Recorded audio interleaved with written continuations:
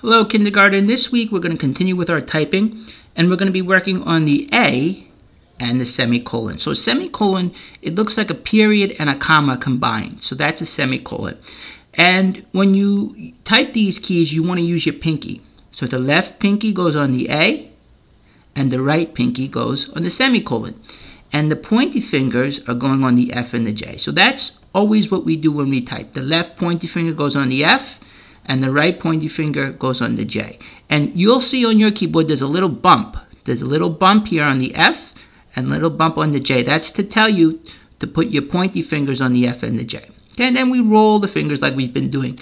The middle finger on the D on the left side, the ring finger on the left side, the S key, and the pinky on the A. And on the other side, same thing, right pointy finger on the J, middle finger on the K, the ring finger on the right side on the L, and the pinky on the semicolon. And we use the thumbs for the space bar. Okay, so let's look at our lesson this week. We're going to be working on this one here, the A and the semicolon.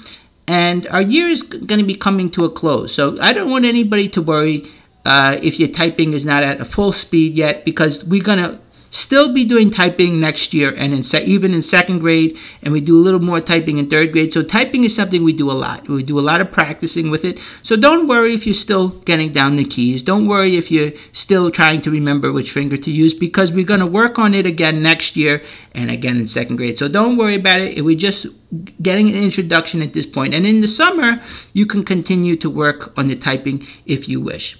Okay, so this week we do the A and the semicolon and the space keys.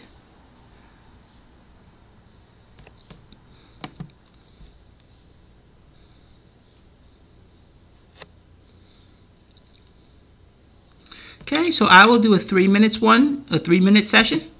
Okay, now the first thing I do, I put my left pointy finger on the F, which is here.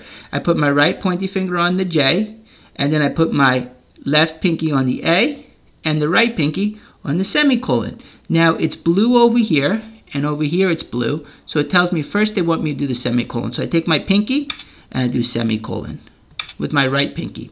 Now we have a space up here. So we do the space bar with the thumbs. Now back to the semicolon.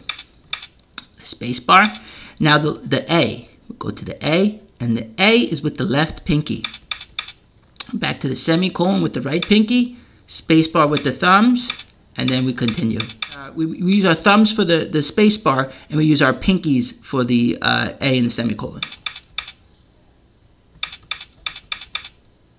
And I do my pinkies, and then I go to enter. Okay, so the children, I would like the children to do at least 3 minutes.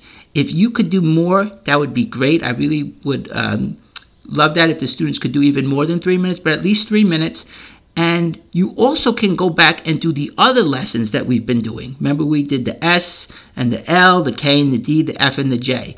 So we never forget about the old keys, because we're going to be using them as well. So I encourage the students, please do at least 3 minutes on this lesson. And if you want to, you could do more minutes on this lesson, or you can even go back and do a quick review of the other lessons as well that we've already done.